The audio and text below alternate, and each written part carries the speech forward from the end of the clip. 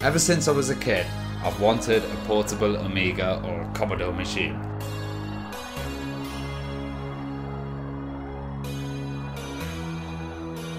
So, I know Commodore tried to develop a few, so they did the Commodore LCD, which was like a couple of prototypes ever made.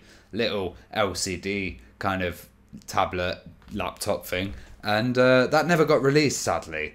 And they also did this C64 carry case, which was this huge like handle on the C64, and then they had a CRT monitor in there as well. Really nice, but you know, it's giant. I couldn't see me lugging that into a coffee shop, even though there is a video on YouTube of someone actually doing that, which is pretty cool. But what I want to do is something completely different. I want to make an Amiga laptop. Now, there's a lot of alternatives you could do. You could get a Raspberry Pi, you could put it in a machine, you could get one of these Vampire standalones when they come out or whatever. But I want original hardware in there. And there's been quite a few attempts at portable or original hardware Amiga laptops. So there's been wooden ones. There was Simon Archer's one. I actually remember meeting Simon when I was little and him talking about it. But I'm sure he won't remember me, maybe my dad.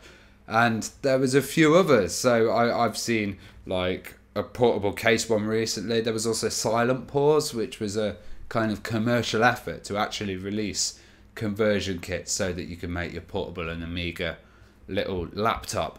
Now the problem with these, and the problem throughout the whole time, has been power, because Amiga's a bit of a power hog.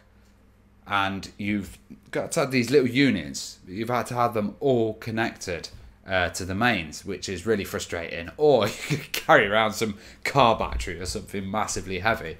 Now, technology's developed over time, so we've got these lithium-ion batteries, and I am absolutely rubbish at power. I don't ever touch power because I know I'm going to blow stuff up. But I have a really good friend who's got an amazing channel called Dubious Engineering, and it's Howard, and he's actually going to help me with the power because he's just done a Raspberry Pi laptop. So we're planning on getting this machine, an Amiga original hardware, to stand alone on lithium batteries and have it portable. I think he said it would run for around 1 or 2 hours operating.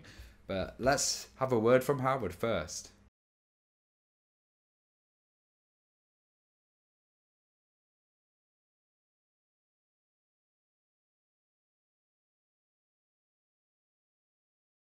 Hello everybody, it's Howard from Dubious Engineering. Just want to tell you about a special little project that we've got coming up. So Retro Ravi, DJ Retro Ravi, has come up with a cracking idea, and that is to take an Amiga and put together some battery packs for it and turn it into a fantastic laptop. So basically you end up with a portable Amiga with a sound system and a lovely screen and all self-contained. Obviously, me being me, and me being well into my 18650 lithium ion batteries and all that kind of good stuff, Ravi's asked me if I can help him with this. So here we are at the workbench, starting work. I'm really glad to be working with Howard because I'm absolutely awful with power. And, you know, it's going to be a little bit heavy, this laptop, but eventually we can make it smaller and smaller and kind of reduce everything, reduce the size of it and the footprint. And then I'll make the plans available for everyone and you can make your own or do whatever. And it would be great to see loads of mad Amiga kind of laptop projects coming out of this. Now I'm going to show you all the different parts that I've collected.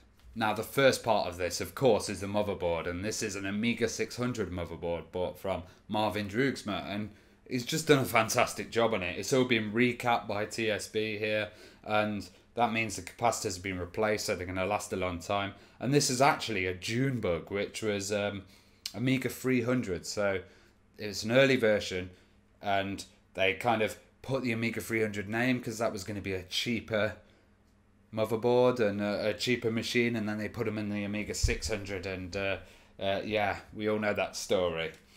Now, I didn't want to use the original Amiga keyboard because there's a lot of problems with how big the keys are if I was going to have a flat top that you'd close it with. So I've got this USB adapter in, and Of course, this is the first version, so we're just going to have a cheap generic USB keyboard. This is the said keyboard, and it's absolutely rubbish and tacky. You can just stick it on the top there. I really just bought it for the size.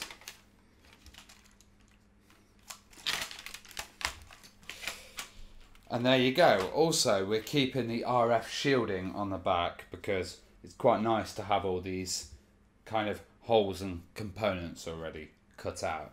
The next part is the display and the sound. So this is a really cool, nice little display actually. Now, I do DJing and I use these little smaller versions of this. This is like the 10-inch version. And I was thinking, you know, a decent laptop size is about 13-inch. So I reckon 10-inch would be quite good. But, you know, it's going to have to get a bit bigger because it's going to have batteries in and stuff. The side of this is quite thick because it's got all the boards and stuff at the back. Maybe later on I can reduce the size, get it a bit thinner. But the cool thing about this is it looks absolutely beautiful on composite. Like Amiga, usually you need to get a scan 00 and all of this, but I didn't really want to spend any extra money and kind of have all these converters and stuff when I could just literally go composite into here. And also left and right audio because this has built-in speakers, which is really cool. So I'll be able to just straight away come out of the composite, have a left and right audio, really basic at the moment. And people may be wondering about the mouse. I'm just going to have an external mouse at the moment. No floppy drive in there yet. We're going to see how it all kind of fits together. Now, it wouldn't be an Amiga without some of the original kind of things that we always recognise. So I've got the LEDs here and I've cut the wires because I'm going to extend them out and kind of have this near the keyboard so you'll be able to see the LEDs. And also Howard's going to be doing a little meter that tells me how much battery life she left and we'll be able to recharge it and stuff like that, which is just insane. I've also got these original Amiga 600 badge for it, which is quite cool, so we could have the Commodore branding. But we also have some absolutely lovely Commodore branding that Marvin sent, which was, I don't know if this is off the CD TV at all. And we've got a little boing ball, because I've always wanted to have a boing ball on the back, so people can look at it and go, what is that? It's not an apple, it's not an acorn, what is it? I'll put it all together, let's see it working.